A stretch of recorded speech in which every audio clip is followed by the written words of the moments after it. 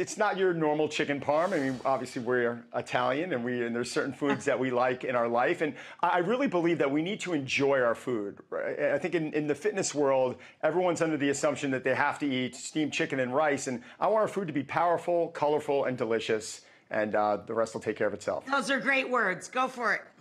All right, cool. We're gonna just start with a basic, chicken breast. We're gonna pound this out according to how thin you want it. I mean, the breast is pretty much gonna come out to looking about like this. And at that point, we have some basic ingredients here: salt, pepper, white rice flour or brown rice flour, because I prefer to keep things a bit gluten-free, especially if you're gluten intolerant. We have our quinoa flakes. We have our grounded flax, which is great for omegas, anti-inflammatories, and we have our nutritional yeast. And then we're gonna top it off with some olive oil. We're gonna air fry it because, me being a parent of two, I wanna just throw it in somewhere and leave it and have a little bit of that crispness, a little bit of that crunch. So let's start adding all three of those ingredients in. Right. Tommy and I are gonna team up right now. We're gonna have a little bit of fun. We're gonna get everyone involved here.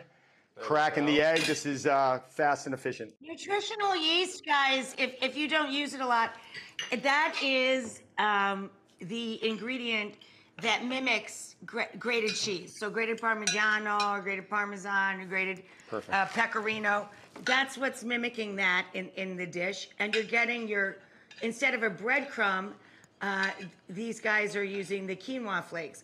So you're getting a really dense, in nutrition and high in protein dish here with not a lot of effort.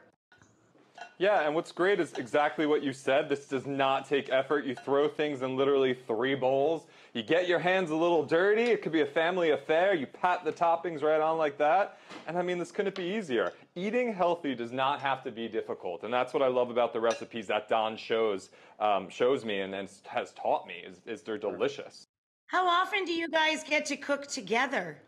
Not enough. Not enough, but I think I show up at his house sometimes and say, let's go. And he's like, did I ask you to be here? All right, so now, Don, what are you doing? So just basting a little bit of olive oil on the chicken breast. We're gonna throw it now into the air fryer. We have one going over here to show a little bit of a finished product. It's gonna get a little messy.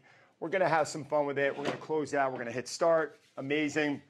And then we're gonna wanna throw some greens on the side. I like making sure the dishes are powerful. If you're really feeling Italian here and you wanna throw a little pasta on it, I would recommend a little brown rice pasta, a little bit of gluten-free pasta. My wife, who likes to eat a little less clean than I do, she will definitely throw some mozzarella on it, which I think if you're into it, do it, have some fun. The idea is to enjoy your food, making some different choices, using some healthier, more powerful ingredients are gonna go a long way for you. Check this out. This is the finished, beautiful plate. Oh, it's gorgeous. I'm going in, I'm going in. This is a bite for you, Rach, all right? It looks gorgeous, nice and crunchy. And what did you do for the red sauce? Tomato basil? What's the sauce, just a basic guys? tomato basil. Sometimes I get lazy and I just go for a canned tomato sauce. I'm sorry to admit that, but I need things that are quick, that are on the go. That's okay. It works. That's delicious. This is unbelievable, Rach. I wish you could try it. One of your faves, right, babe? One of my favorites. He never steers me wrong.